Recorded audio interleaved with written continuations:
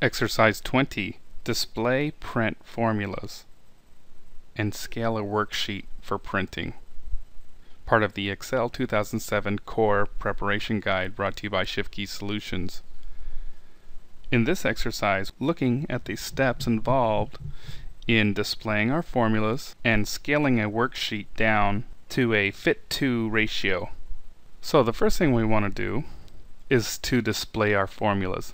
And in a previous exercise we talked about the methods in doing this. One of the quick ways that I like to do is to use my keyboard shortcut, and that is to press Control and then tilde. The tilde key is actually the grave accent key, and that's right below my escape key.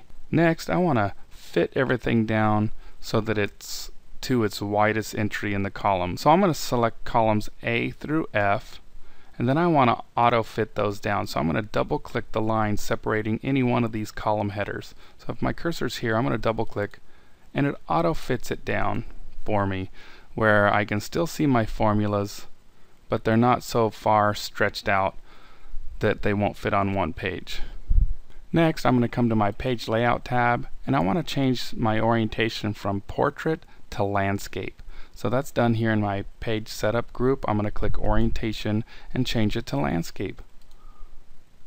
After changing it to landscape, I'll notice that my right border line moved from here to here.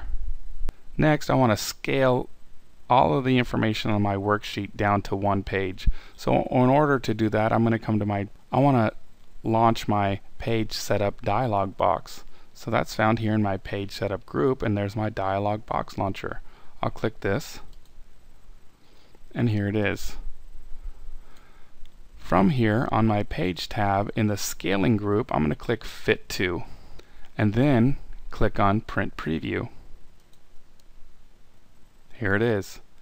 It's all on one page. The way I know that this is on one page is over here in my preview status bar. It tells me page 1 of 1. If there were more than one page, it would print on more than one page. It'll show me 1 of 2, 1 of 3, but right now it's 1 of 1.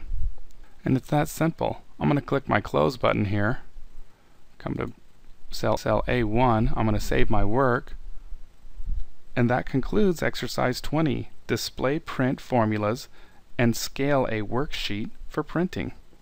Next will be exercise 21, mark workbook as final.